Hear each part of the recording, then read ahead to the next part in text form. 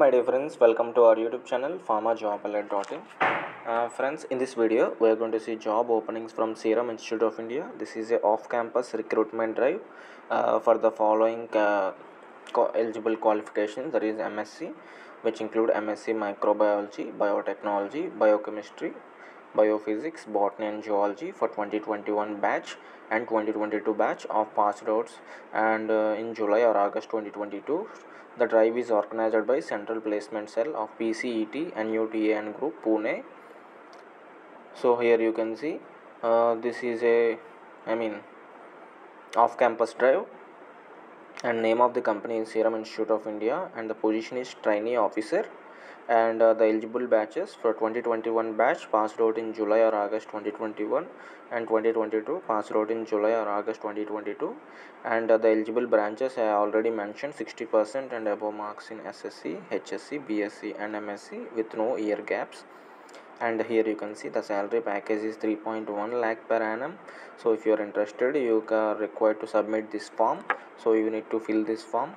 So let us see what are the details you need to submit while filling the form.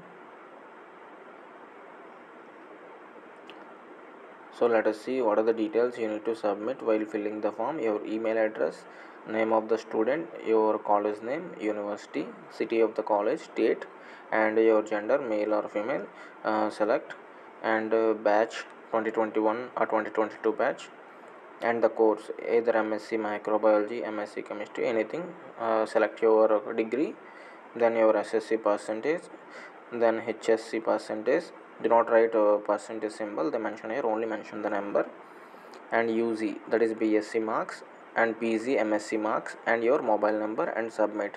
So here you can see they have mentioned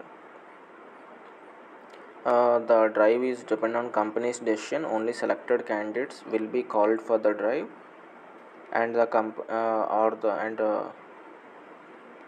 whatever the colleges are not responsible for selecting. Here you can see company's HR will shortlist the students out of total registered students, and recruitment process, shortlisted candidates will be conducted by the company, and college is not responsible for shortlisting the candidates. No queries about the same will be entertained. So if the candidate does not receive the interview call, it will indicate company has not shortlisted the candidate. So these are the details, my dear friends. Hope you utilize the information. Pass this information to your friends, MSc friends.